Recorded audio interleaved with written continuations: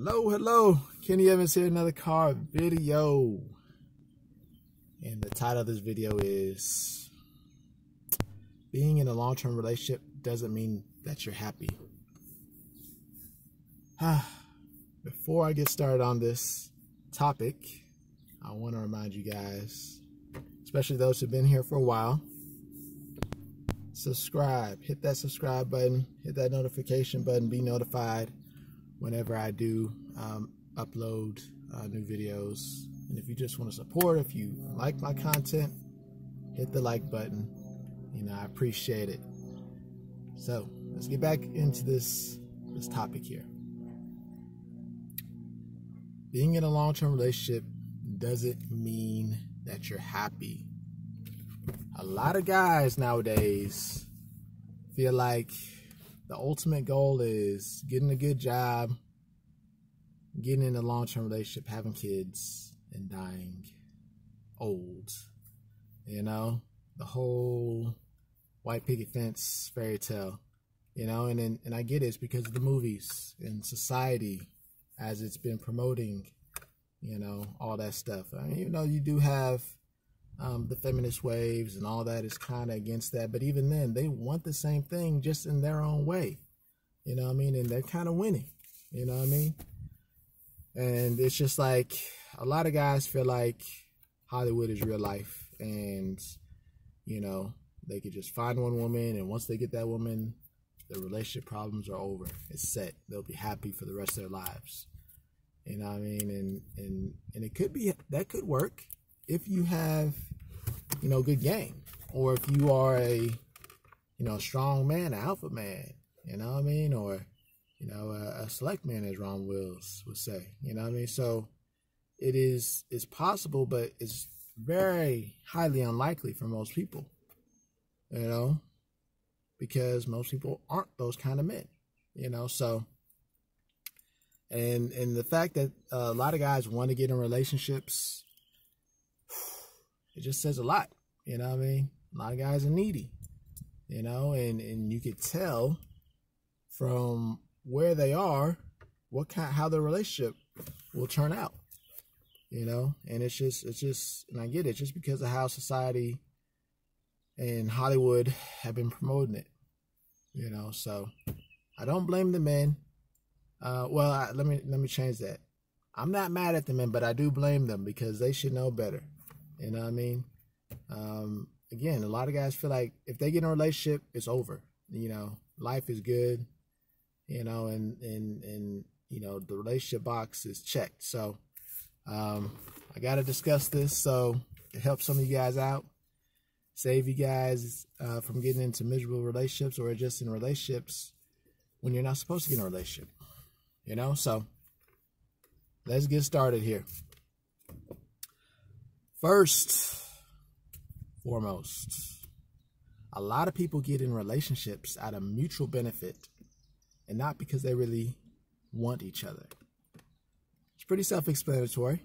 A man will want to lock down a beautiful woman because he may be like, oh my gosh, this is the most attractive woman I've ever seen, or who has ever given me such attention, and I gotta just lock her down and make her mine before somebody else takes her. But then he gets with her, starts dating her. She totally disrespects him. She thinks he's boring. She's a liar, constantly flirting with other men in front of him. She doesn't like being around him, doesn't like talking to him, bad communicator, all these red flags. But he's, oh man, she's just so beautiful, I gotta get with her. And then, you get the woman. She doesn't find the guy attractive. Again, she thinks she's boring. She thinks he's weak, thinks he's needy. But he says, oh my gosh, you're so beautiful. He showers her with attention. He throws money at her. He wants to take care of her. But again, she doesn't really like him. Doesn't really want him. But he's doing all this, giving her all this attention and money. She's like, what the hell? They get in relationships. And then, as you know, it's miserable in the long run. You know what I mean? But they say, hey, I got to stay in the relationship for, so they look like they're happy. They look like, oh man, I'm in a relationship, or I'm married. It's like a badge. I'm married, or I'm in a relationship. You know what I mean? She gets that badge of being in a relationship. He gets the badge of being in a relationship with an attractive woman. You know, so it's like they both benefiting on the outside, but again, behind closed doors, they're miserable. You know what I mean? So that is one thing to always look out for when you see people who look so good on the outside, look like the perfect couple. You know, especially if you learn their story, you can kind of tell the kind of relationship they have. But then, of course, number 2 here, you have weak couples who will stay together and be miserable. Kind of what I was talking about in the first example. You know, people who should not have been together and were never compatible, they get together, but because they don't want to get a divorce, or they don't want to do it for the children, or they don't want to have that stigma of being divorced, they stay together and they're miserable. They hate each other, but they like each other enough to not get enough of that flack that they would get from the outside world from getting divorced, or from separated. So they rather stay together and be miserable and kind of keep up the appearances as if they are happy, you know, to the outside world. You know what I mean? So that's a huge thing, you know, because that's, I think, a lot of people do that. Even though if you think about it, here in America, the divorce rate is over 50%. So maybe more people are not doing that. But those people who aren't getting a divorce, they're doing that. You know what I mean? Because you can tell when people are miserable. You know what I mean? There's a lot of signs to tell when people are miserable. So number 3, weak people get pressured into getting married or getting into relationships. I think that's pretty self-explanatory. Maybe you're, you know, a man or a woman, you're in your 30s, you kind of been around, having fun, doing your thing. You got your parents, family, friends, you know, co-workers, whoever cares about you, telling you, man, you're getting too old. When are you going to settle down, have a family? You know, just kind of cut out your playboy, playgirl ways, you know what I mean, and settle down. You know, and then they're like, well, I mean, I'm not really ready. I don't feel like it. But it's like, but then when? Time is not going to stop for you. You're only getting older. You know, it'll be harder for you to have kids, or, you know, you're not going to be able to find anybody if you get older. You know, even though for men, it's, you know, in theory, it's, well, let me not say that. Depending on if you're a strong man, you know, it'll be easier for you, you know. But if you're, you know, obviously you're a strong woman, and that's not the emotional strong, where you're tough, you got to be like man. No, the feminine woman, that's the alpha female. You know, that's a strong woman, the most feminine woman. She'll take care of herself. You know, they'll be able to find people, but those are just rare. Those kind of people are rare, especially in the advanced ages. You know, but people who feel the pressure from their family and friends, they find somebody who wants to get a relationship, and it's like, oh, he's okay, I'm not really that into him, but all my pressure, my family and friends and all these people, I might as well just stick around. And again, it's the same cycle. They get with somebody who they shouldn't have been with, they don't really like, and some people, they will stay in that relationship because they don't want to have that stigma of getting a divorce.